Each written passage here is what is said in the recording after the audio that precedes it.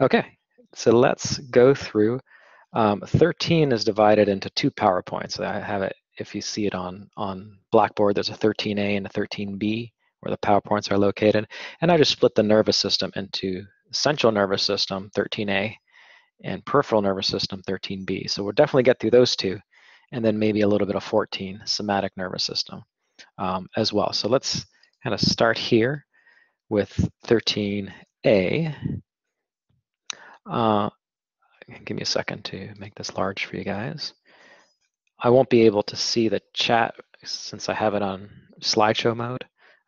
But again, just unmute your mic if you have a question, no problem.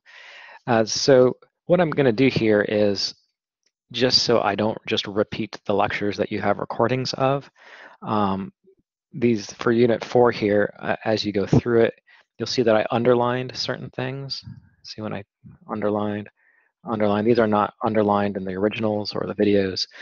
That's just the stuff I'm going to hit on, because I just want it to be very focused little session. That does not mean ignore everything else. All that means is these are the most likely areas for questions to come from, because they're just areas that seem to be hit on more. And of course, you get questions randomly. So there's the purpose is to kind of focus you in certain areas. But again, fair game as anything that is in my PowerPoints or videos, but this is more of a focus on just certain concepts to be sure not to ignore, right? Not to ignore anything else, but if you're going to ignore something, not anything that we have underlined here. So starting with the central nervous system, with this, which is the brain and spinal cord. The brain is going to be divided up into four main units here, or parts. So when we go to the cerebrum, which is the main part of the brain, we should know what a gyrus versus a sulcus is, which is a ridge versus a groove. We should know the longitudinal fissure separates the two hemispheres, like you see here. And the corpus callosum actually connects the left and the right side of the brain. So it's actually that red thing that's deep. These are fibers connecting the two hemispheres. We have 5 lobes in the brain that are listed here: frontal, parietal, temporal, occipital, and insula. However, as we're going through this, well, I'll explain these once we get to their particular or specific slide. Of course, we should know the central sulcus separates the frontal lobe from the parietal lobe. And on the frontal lobe side of it, there's a precentral gyrus. On the parietal lobe side of the central sulcus, there's a postcentral gyrus. So if I go to a picture, that would be the precentral gyrus. There's the central sulcus. There's the postcentral gyrus. So we'll be adding functions to these in a minute. And the lateral sulcus outlines out the temporal lobe, that you can see being pulled apart here with the insula that's deep to it. Now that should be quite familiar from lab if you've been keeping up with lab. So far it should be no problem. The cerebral cortex is this thin layer of gray matter, which is outlined in dark here on the surface of the cerebrum, which is the site of your conscious mind. And as I skip through Brodmann's areas, you can see that I have underlined the part of the brain and something that you should associate it with as far as function. So this is good flashcard material, right? Occipital lobe, visual perception. Temporal lobe, auditory and olfactory, which is, of course, hearing and smell, sense of smell. So very important, these underlined parts match the part of the brain with what's perceived in that part of the brain. So in the frontal lobe, we have a couple areas, mainly that precentral gyrus on either hemisphere, right? And that's the site of your primary motor cortex. So the precentral gyrus is the structural name of this elevated portion right here, but the functional part of it is called the primary motor cortex, and it's somatic. So this is where our neurons begin, right, that supply our skeletal muscles, right, our voluntary nervous system, which is somatic, right, and that's where the thought begins to move a part of your body. Well, their cells are located right in there. Okay. And this is just depicts the part of the brain that's responsible for the muscles and parts of the body. And this term here, contralateral, means that the left hemisphere, well, actually, this is the right, it's facing you. The right hemisphere controls the left side of the body, and the left hemisphere controls the right side of the body. So the fibers cross over, and that's what contralateral motor innervation of body regions means. And the most important part of the frontal lobe on this slide, remember we already covered the primary motor cortex, that would be this area right here, which is Broca's area, which you know is responsible, should know is responsible for movements required for speech. So the muscles involved with speaking is the responsibility of Broca's area right there. In the parietal lobe, well, just recall a second ago, this was your primary motor cortex on the frontal lobe here on that precentral gyrus. Well, on the postcentral gyrus in the parietal lobe, that's your somatosensation area or your somatosensory cortex. So all of that information coming up, sensory information to the brain from the receptors in your skin for light touch, pressure, tickle, pain, itch, right, and so on, gets perceived on this gyrus right there, the postcentral gyrus. So in the frontal lobe, it was all motor, right? We had the motor somatic along that postcentral gyrus, the primary motor area, motor for speech, right? Muscles involved with speeching was Broca's area.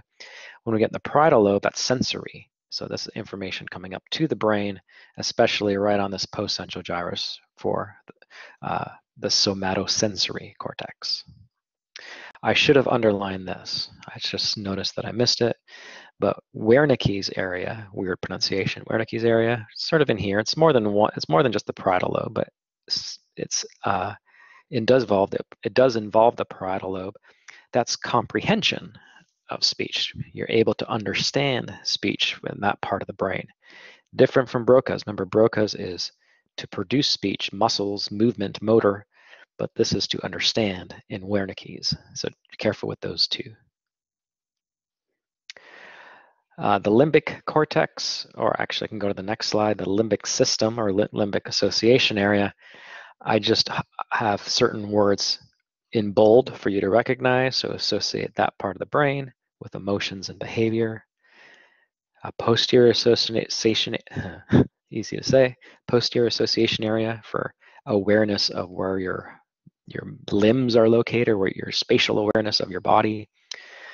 Anterior association, just judgments, understanding what's acceptable, that kind of thing. So I just have highlighted or bold type words or phrases for you to associate here, what the part of the brain to the function. This is the insula slide. So you want to match with the insula, which is this lobe right there, taste, which is also called gustation, because your gustatory cortex is in there on the insula. And it's also, the insula is also the site of visceral sensations. So that's not this, right? That's not, whoops, sorry. That's not somatosensory cortex. That came from parts of the skin, right? Touch, pressures. This sensation is visceral sensation. So this is information coming from your organs, goes to your insula. We don't typically know it's happening, right? Our brain is getting information coming from our visceral organs in our abdominal cavity, in our ventral cavity. Sometimes you're aware. For example, if you have an upset stomach, if you're hungry, if you have a full bladder, right, then you are aware of it, but often you're not aware of the information your brain's getting from your organs. So with insula, you want to match taste or gustation, and you want to match visceral sensations or visceral sensory, right, to the insula as well. All right, the diencephalon is the next part of the brain. It's deep. It consists of two parts, thalamus and hypothalamus. What do we want to match with thalamus? Well, there's my underlined portions. It's responsible for sorting all that sensory information. We have tons of sensory information moving up towards the brain. So conveniently located right in the middle here is the thalamus, and that's going to relay the sensory information to all parts of the cerebrum. For example, here's an impulse coming up maybe from your left thumb, it'll say, well, you need to go to the somatosensory area right there. Right, there's an impulse coming from maybe your stomach. Well, it's saying, well, you need to go to the insula, which you can't really see here. So there you go. Hypothalamus, this is a big one, and it's sort of all crammed here. It's all important. So this small region of the brain right there, responsible for a lot, right? Homeostasis, right? Maintaining steady states within the body. Your ANS, autonomic nervous system, big one. That's chapter 15 that we're going to go through Friday. Your endocrine system, that's glands that secrete hormones. Temperature control, so small area, but massive amount of function. So don't forget these underlined areas here that you want to match with the hypothalamus. Oh, the epithalamus is just this part of the diencephalon way back here, not even labeled on this picture, but you can see it. That's the pineal gland, which secretes melatonin for your sleep cycle. You should know the three parts of the brainstem, from superior to inferior, midbrain, pons, and medulla, and then match it with a function. The midbrain, especially in this area, which you saw in lab, corpora quadrigemina, well, basically there's a superior inferior colliculus, was actually not even on this picture, but it's just a relay area for visual information, a relay area for hearing, auditory information. That doesn't mean it's vision and hearing. We covered those two already, right? That just means it's just an area where fibers, I'll get this out of the way, kind of pass through, right, in order to get there.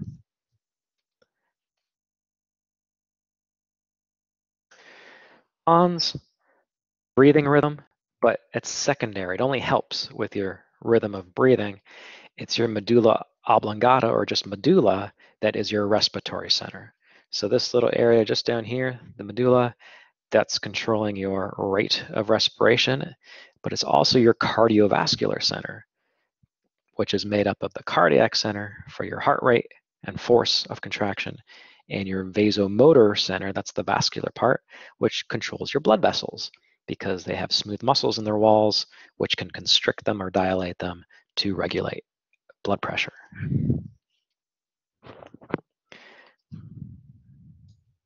All right. Cerebellum means little brain. We labeled it there in lab, but I just underlined just some key words like coordinated movements, smooth movements, calculates the way to smoothly coordinate muscle contraction. All right, so it just helps with balance and coordination, our cerebellum. Oh, the arbor vitae, which we know from lab, or at least we should, right, is the white matter inside of the cerebellum. Then we get to the spinal cord. By the way, we just went through just a bunch of brain parts, and that is all just matching the part with its function.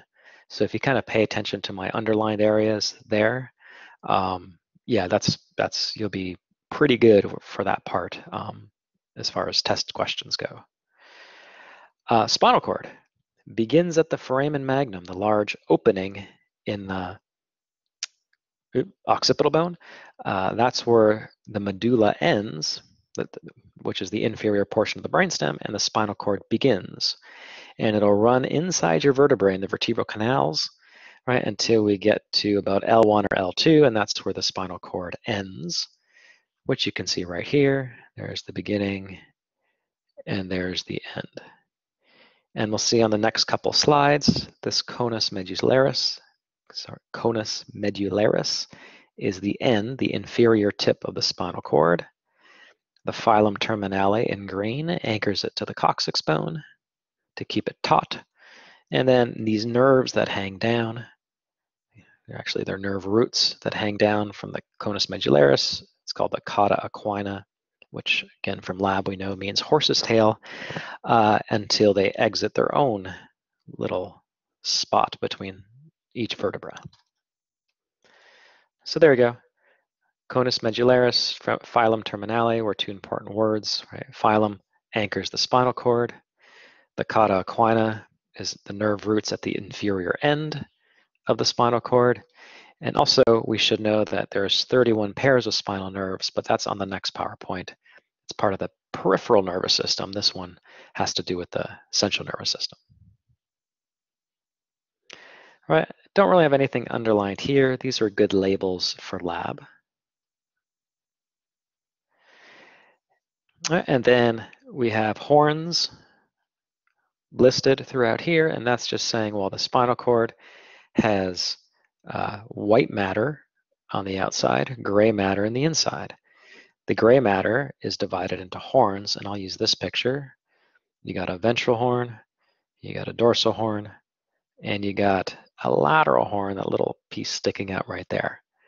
The white matter is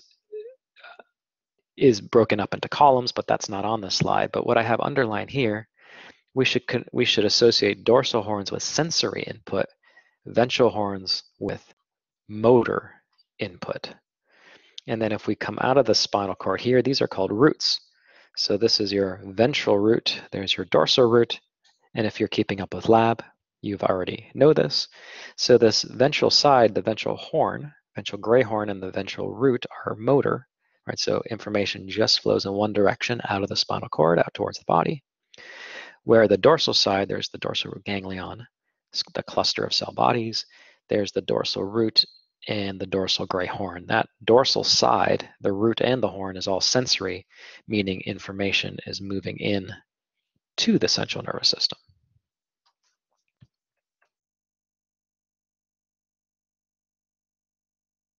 Don't worry about the tracks here.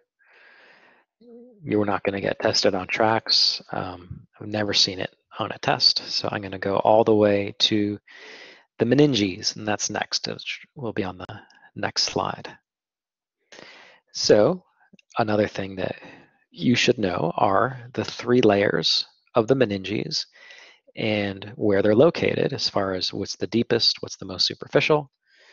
Or the dura mater is your outer layer, most superficial layer. It's actually the gray and the pink there. It's very thick. It's got 2 sublayers, which I wouldn't worry about. But that's the tough outer layer of membrane that surrounds the brain and spinal cord. All 3 together are called the meninges, but there's your thick dura mater. It's just inside the cranial bones there. Okay? If we go a little deeper, we see this layer, which is the arachnoid mater. Arachnoid means resembling a spider.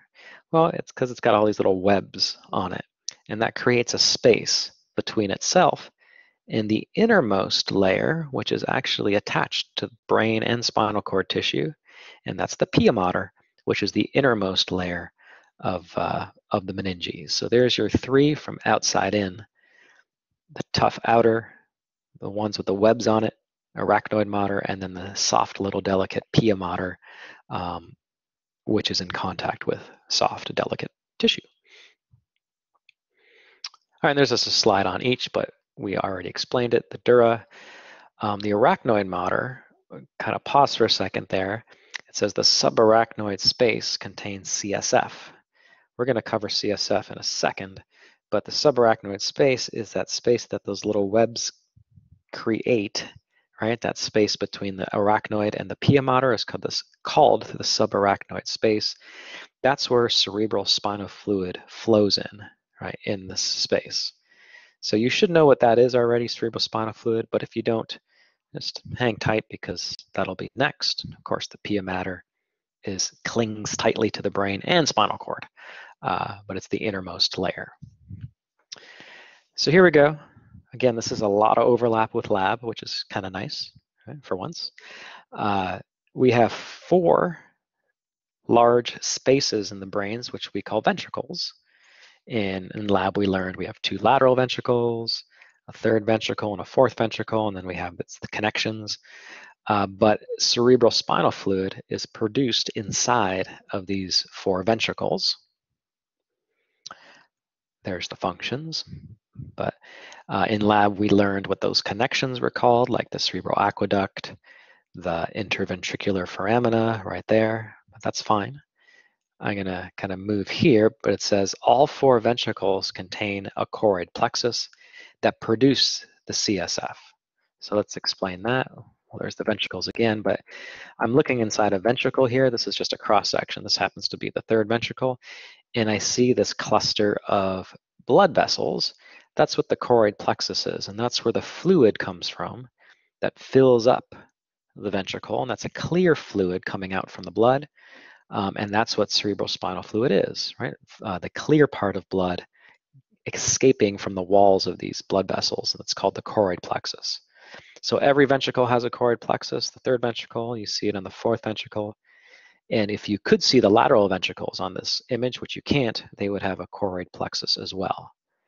So the cerebrospinal fluid flows from ventricle to ventricle, right? It'll eventually enter the subarachnoid space. Remember that space, right? Flow around the brain and spinal cord and eventually get dumped back into the blood up here, and that's the superior sagittal sinus, which we learned about in the lab. Yeah, one more important point on this PowerPoint is that this is just a magnified image of one of these tiny little blood vessels, right? These red blood cells are microscopic, so kind of get an idea how small this is. So in the choroid plexus, these blood vessels, right, well, which is the choroid plexus in the ventricles, are surrounded by these cells, which you know from the nervous system. They're one of our 6 neuroglia. They're called ependymal cells. They're right there. Ependymal cells have cilia, like you can see. So when the fluid leaves the choroid plexus, the cilia beat, right? They do their little beats, and that helps to propel the cerebrospinal fluid throughout the system. So there it is. Ependymal cells help to circulate cerebrospinal fluid. That's good. And that's actually not the end of the chapter. That's the end of the PowerPoint. I kind of split the chapter up into 2 PowerPoints if you have those downloaded. Actually, since I was off. Oh, that's fine.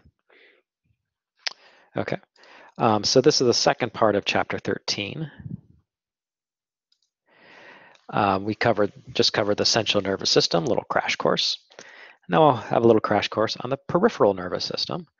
And our last 2 chapters, 14 and 15, we'll get into some specifics with the somatic and the autonomic here.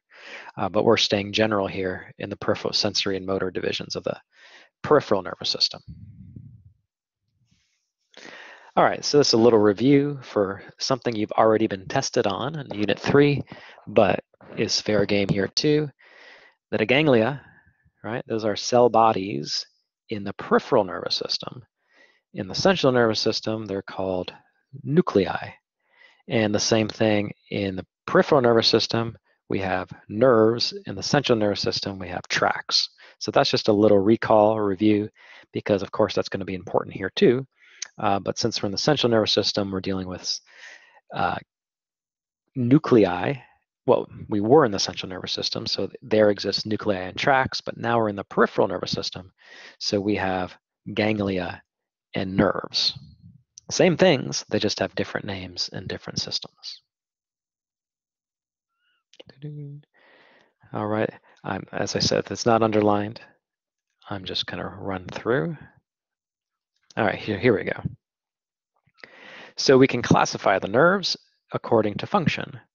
So if a function, or if a nerve, I should say, carries information, and it does so by action potentials, electrical impulses, like we learned about last unit, if the information moves away from the CNS, away from the brain and spinal cord toward an effector, of course an effector is always a muscle or gland, that's a motor nerve or an efferent nerve. I guess this should be review from the neuron chapter that we had earlier.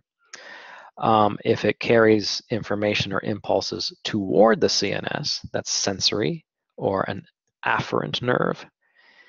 But many nerves in our body are both sensory and motor, so we call those mixed nerves because they contain both fibers. So if we look at a nerve, right, these may be motor, carrying information in one direction. All right, this bundle might be sensory, carrying information in that direction. You see all the little axons in there. right? So a nerve is made up of tons of neurons, right? All these axons of different neurons. So if these are all motor, that's a motor nerve. If these are all sensory, this is a sensory nerve. But if you have an area that's motor and areas that are sensory in the same nerve, right, then we call that a mixed nerve. All right. So we're going into cranial nerves now, and I'm going through the pictures. That's lab stuff. But we should know, I'm going to stop right here for lecture, and a lot of this is for lab too, but for lecture, we need to know the 12 cranial nerves by name and by number. And you have to know the Roman numerals or they're just regular numbers, either one, because of course these are multiple choice, so answer choices might be in Roman numerals, so it's important to know them for lecture. So the number, the name of the nerve, remember there's 12 of them, if it's sensory, motor, or mixed, and then, well, in this case, this happens to be sensory. Sensory for what? Well, smell. So I have everything underlined or bolded as you need it for each slide, for each cranial nerve, I should say, but let's just run through it together. Cranial nerve 1, Roman numeral is just an I. It's called the olfactory nerve. It says nerves. There's one on each side for all 12. They're always paired. That's fine.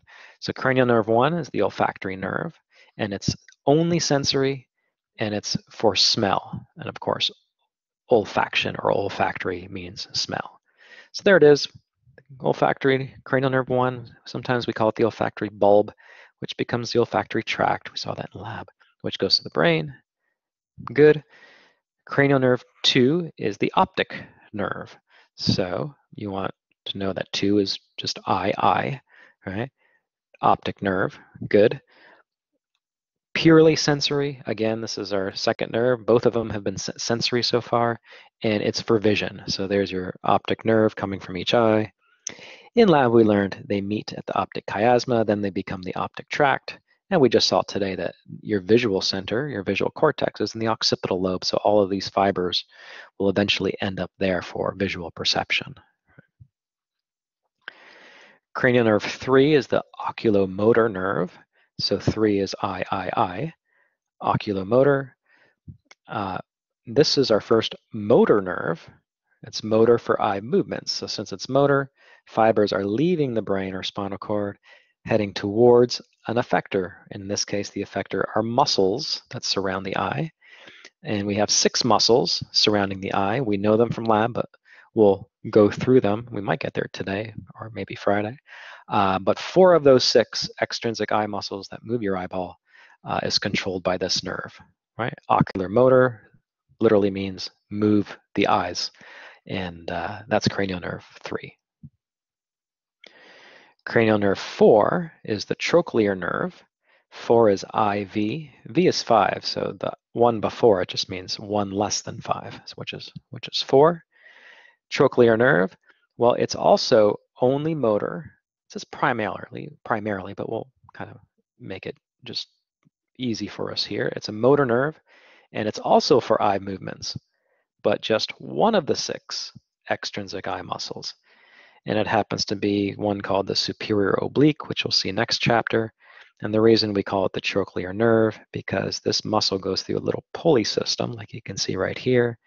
And that little pulley is called a trochlea, which is how the cranial nerve got its name, because it innervates that superior oblique muscle that uses the trochlea. So cranial nerve 4, IV, right? Trochlear nerve, motor for eye movements. I'm going to skip 5 and go to 6 because I want to get the eye movements out of the way. So cranial nerve 6 is the abducens nerve. 6 is VI, which is 5 plus 1, right, which makes it 6. And that will take care of the other extrinsic eye muscle, right? So you had ocular motor, 4 of the 6, trochlear, 1 of the 6, and now number 6 abducens, the last one of 6 extrinsic eye muscles. And it happens to innervate the muscle right here that abducts the eye, which is why we call this nerve the abducens nerve for abduction, cranial nerve 6. All right, so we had 3 cranial nerves just to move your eyes, 3, 4, and 6. Ocular motor, trochlear, and abducens. I skipped cranial nerve 5, but cranial nerve 5 is the trigeminal nerve, and 5 is the V. Right? It's largest cranial nerve, but because, well, it has 3 divisions, that's where the tri comes from, which you don't have to break apart because I didn't underline for you there. But it's the first mixed nerve that we're running across of the cranial nerves, because you can see it's sensory on the face. So all the sensation you feel on your face comes from the trigeminal nerve, but it's motor for mastication, which we know means chewing. So because we have sensory on the face, motor for mastication, it's a mixed nerve. So there we can see sensory to all these parts of the face, right? All those receptors in our dermis, tactile corpuscle, Pacinian corpuscle, all those that we've learned in the past. But it's motor to muscles of mastication, like the masseter. You might know that from lab. There's the temporalis, it's cut those pterygoid muscles, right? So we've learned these muscles in the past, but that's the motor portion. There's the sensory portion of the V, which is the cranial nerve 5, trigeminal nerve. We did 6. Cranial nerve 7 is also mixed. So motor for facial expression.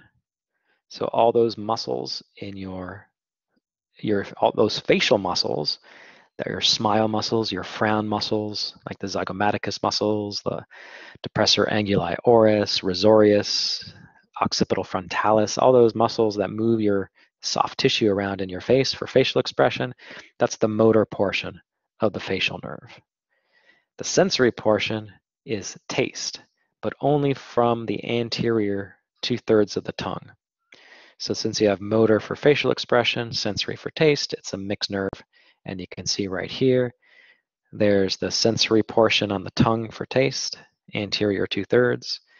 And all of these muscles that we've learned, that we've labeled already and had a test on already, of these facial muscles are supplied by the facial nerve. Remember, the facial nerve is not sensory for face, right? For the face, sensory for the face was 5, trigeminal. It's motor on these muscles on the face. That's why it's called the facial nerve, for its motor part. Sensory part is the taste. Cranial nerve 8, which is, I didn't mention, 7 is VII, which is 5 plus 2, right, which is 7. Cranial nerve 8 is the vestibulocochlear nerve, and the Roman numeral is VIII, which is 5 plus 1 plus 1 plus 1, right, which makes 8. And we'll see in the next chapter that our cochlea in our inner ear is for hearing. There's the cochlear nerve. We have a vestibule in our inner ear for equilibrium. There's the vestibular nerve. So take those 2 nerves, the cochlear nerve and vestibular nerve, for hearing and for equilibrium.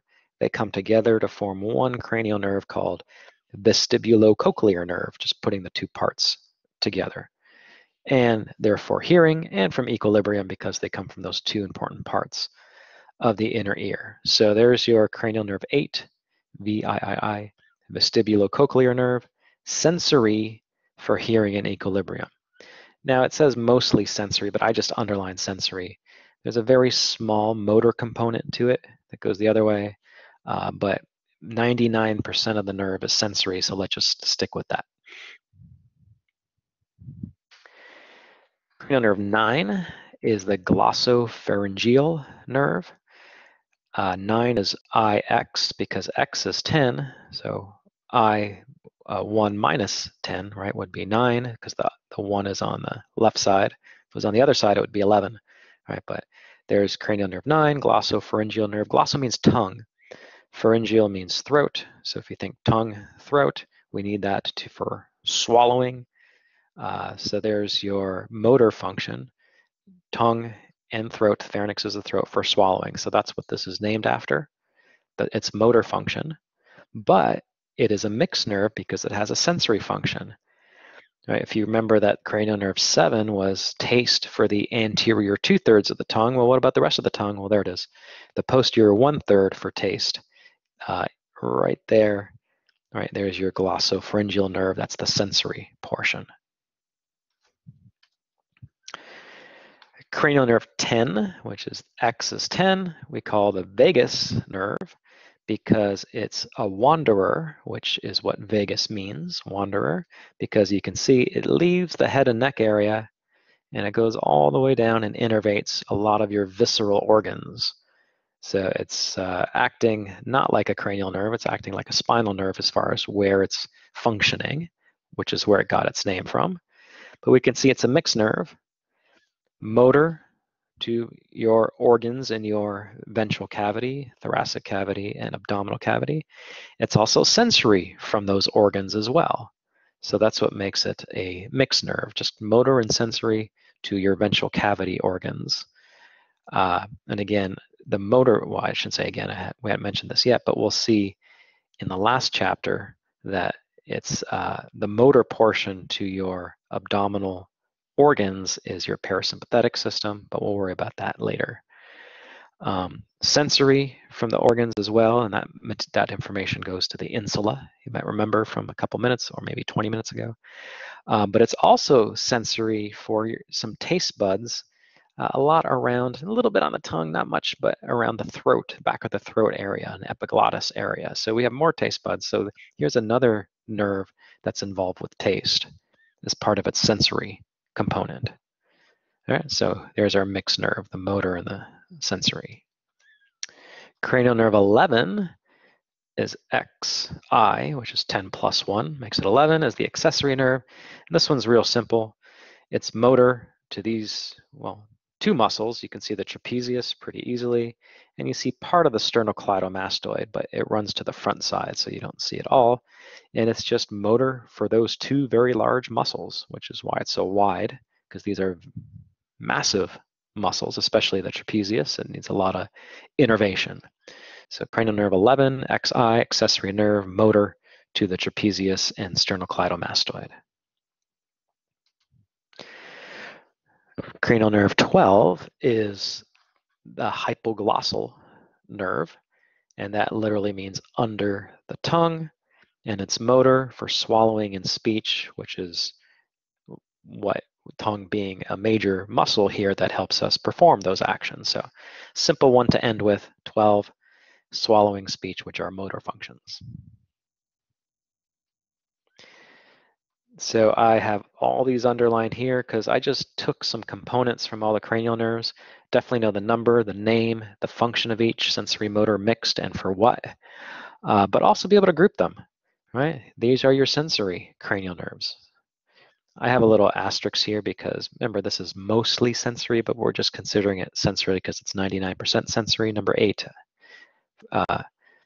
vestibulocochlear. So there's our 3 sensory nerves. There's our 5 motor nerves.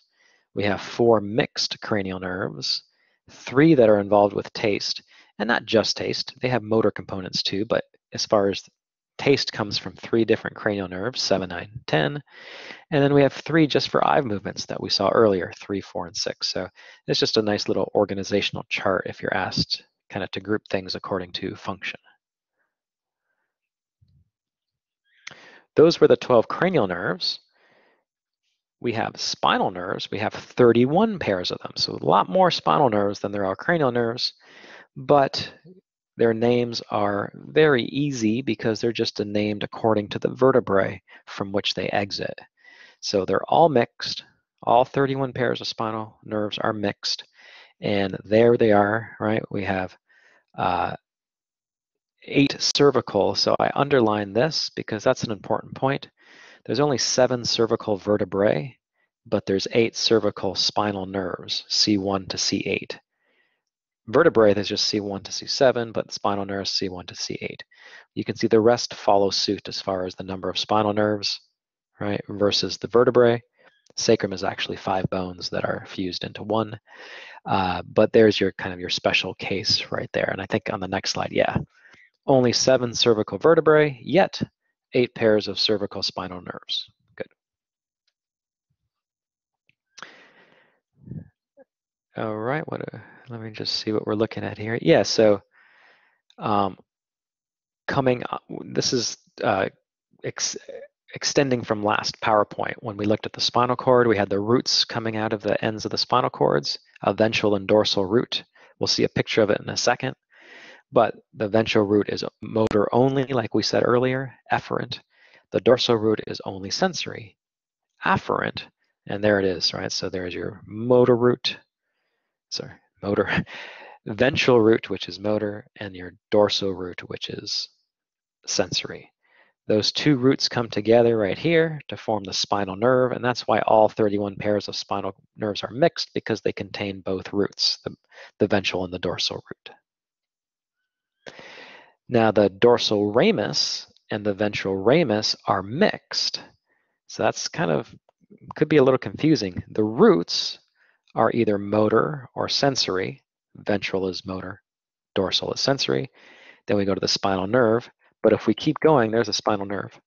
Keep going, then the spinal nerve breaks up into a ventral ramus and a dorsal ramus, and they're both mixed. So you have motor and sensory going to the back of the body, motor and sensory going to the front of the body. All right, so just kind of pay attention to that. If we're talking about the roots, they're separated into motor and sensory. If we're dealing with the rami, dorsal ventral ramus, not root, those are mixed fibers. Okay.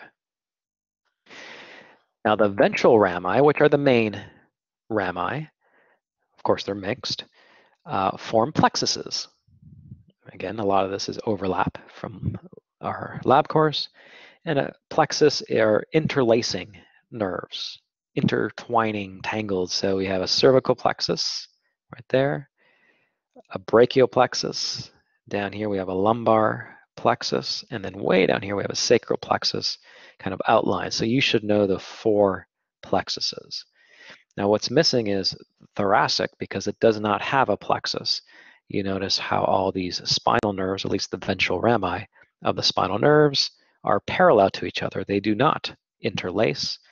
They become intercostal nerves in between our ribs. That's why they're also nice and parallel with each other. So there is no plexus in the thoracics. We just have a cervical plexus. At the base of the neck, we have a brachial plexus, because those nerves will eventually go down the arm. All right. I'm just going to the next. Okay, so the last part of this chapter, I think that's the most important, is be able to match the nerves, the major nerve that come from each plexus. So the cervical plexus gives rise to a lot of cutaneous nerves that go to the skin, but one of the main nerves that arises from from the cervical plexus is the phrenic nerve, which innervates the diaphragm. Diaphragm's nowhere near here, cervical plexus, but there's the phrenic nerve. If you were to follow that nerve, it would go all the way down to that primary breathing muscle, which we learned in an earlier unit, the diaphragm. Brachial plexus, you could ignore this part here, right?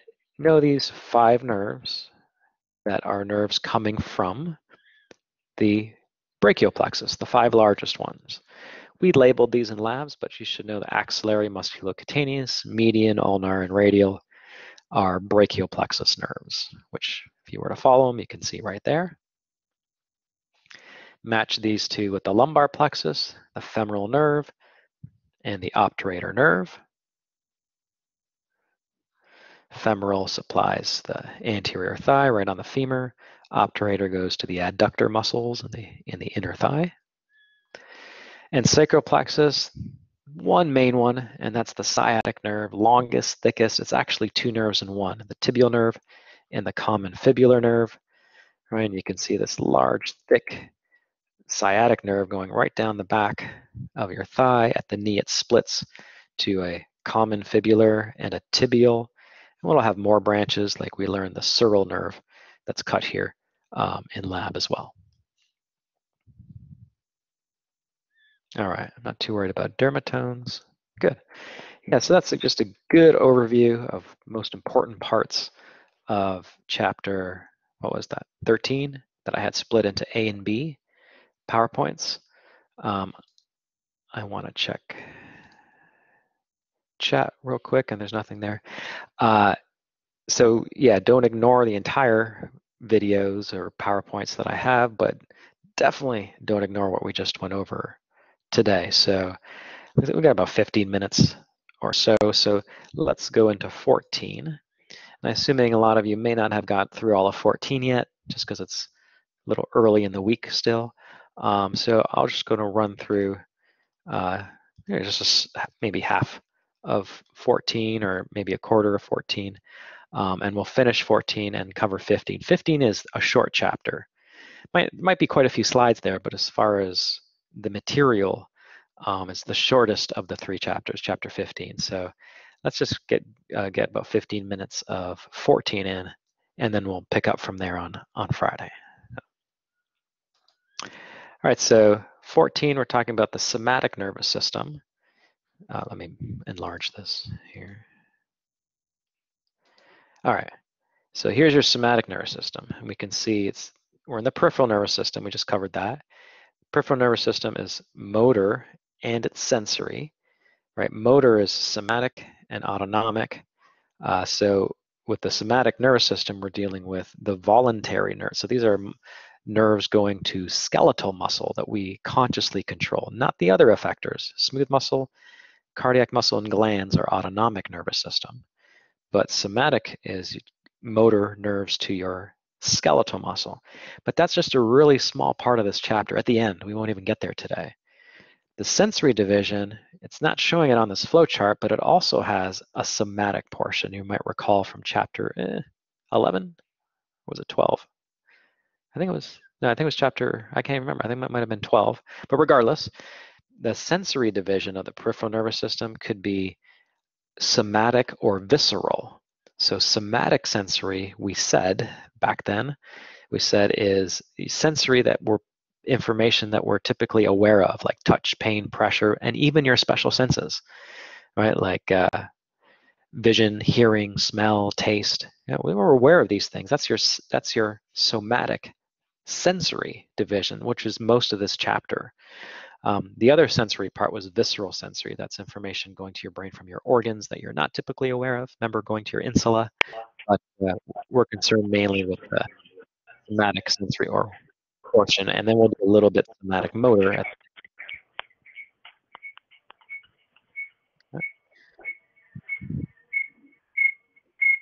Someone's got their, hold on one second. I think it's gone. I think someone's unmuted. They got a little feedback or reverb, but okay. And I'm going to hit just some review items that I have underlined. Yeah, so be able to match a receptor with what they're sensitive to, right? So mechanoreceptors, right, for movement like touch, pressure, vibration, good.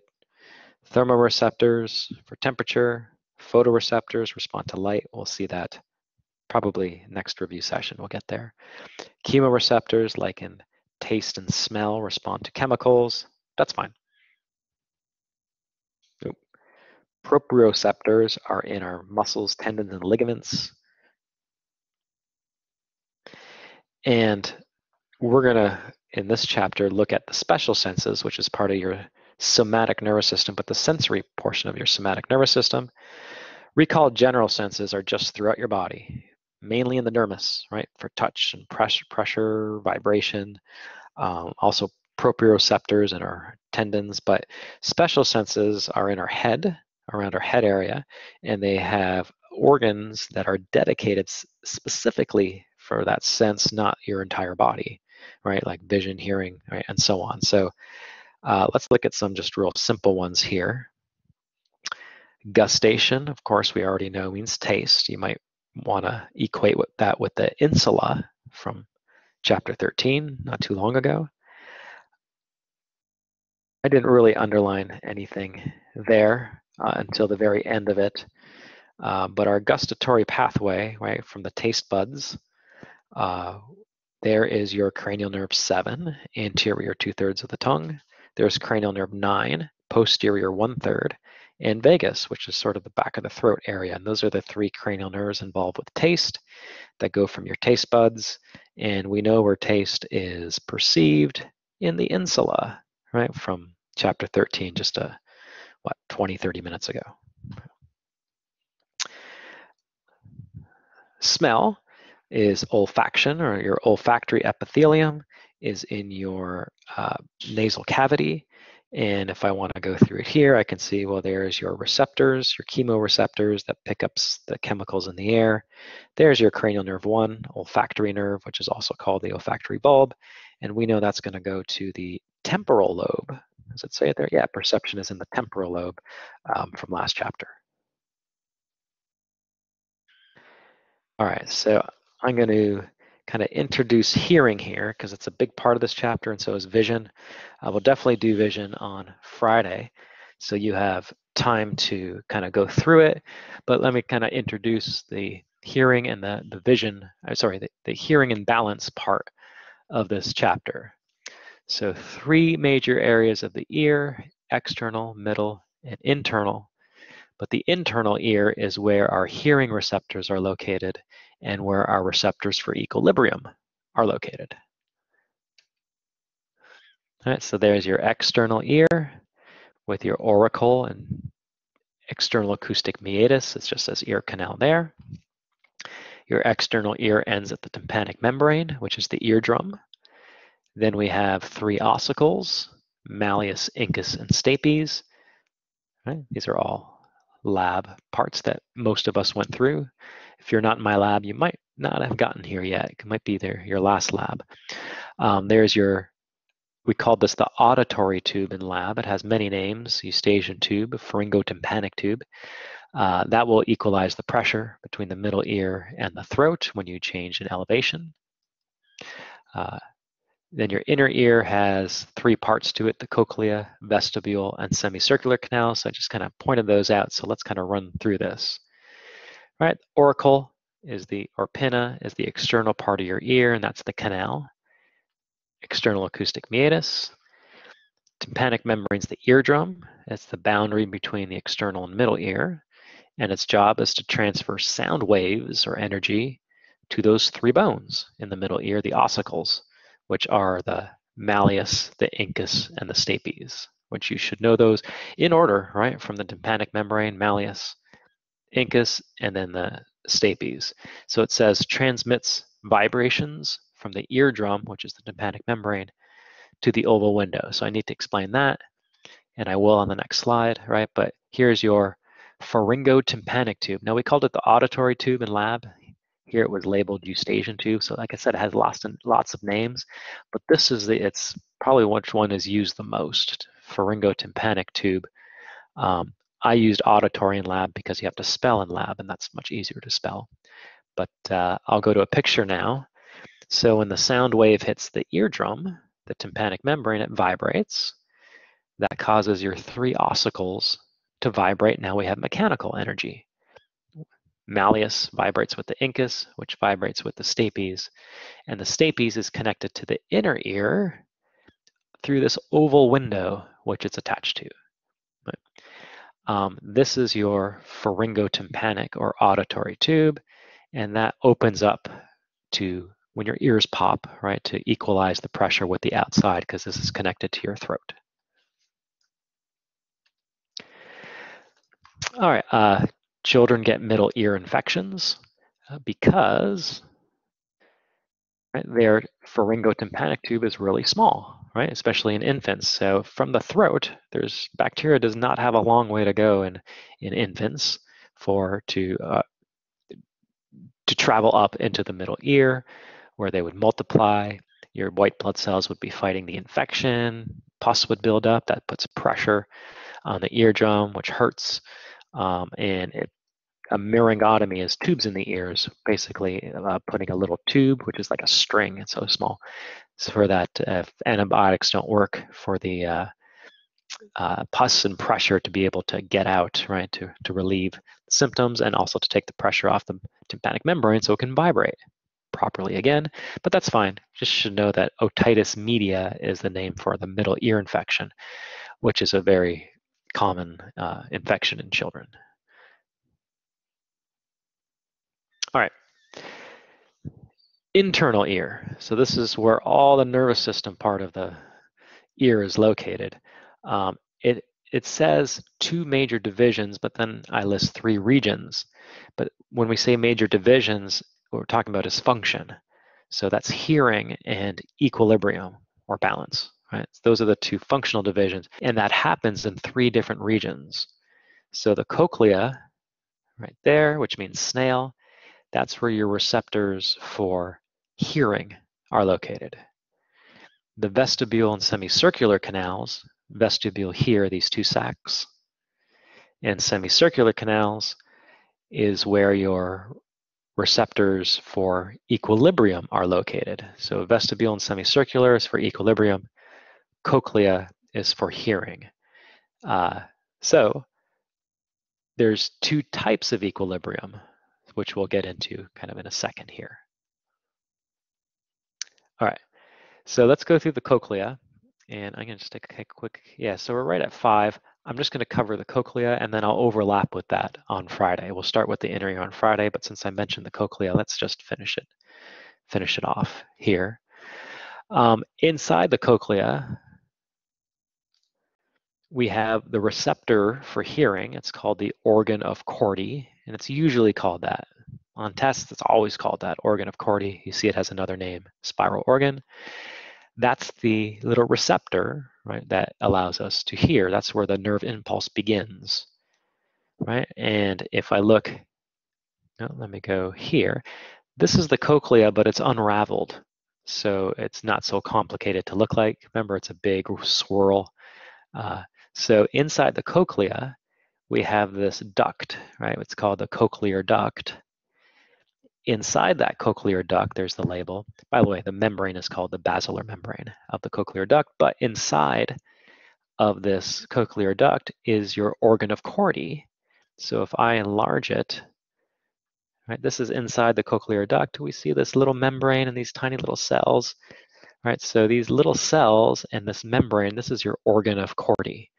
So basically, when this membrane presses against these little cilia, they're called stereocilia, they bend.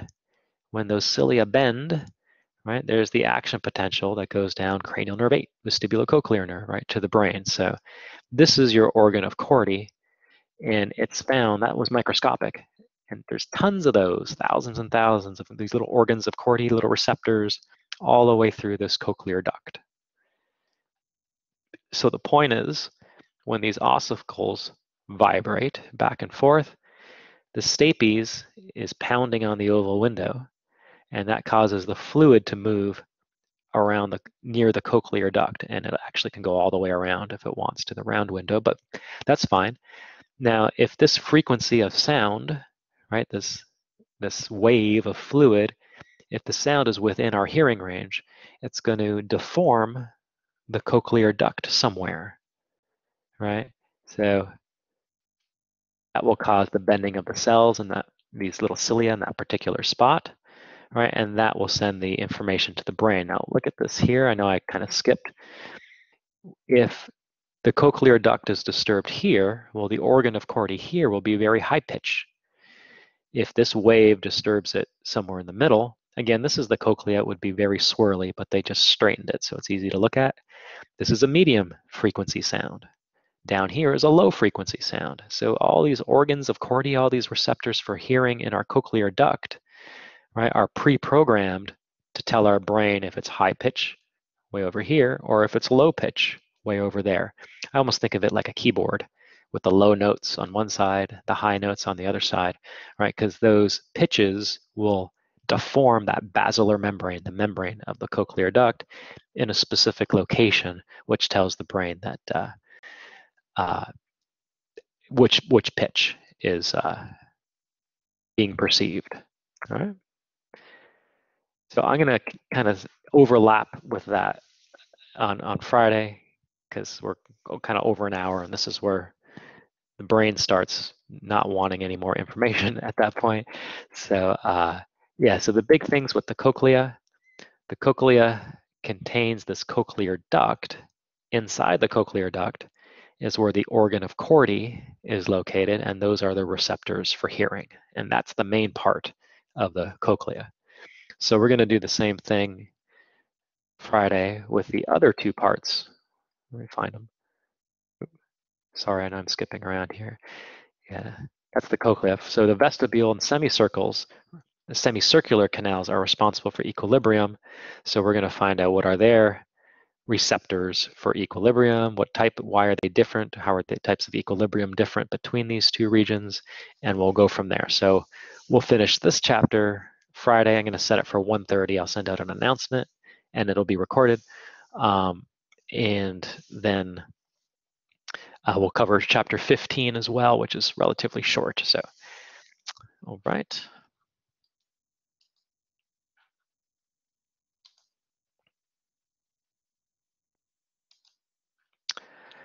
All right, and yeah, just let me know if you have questions, and I'll just hang out here until everyone logs off. So, thank you.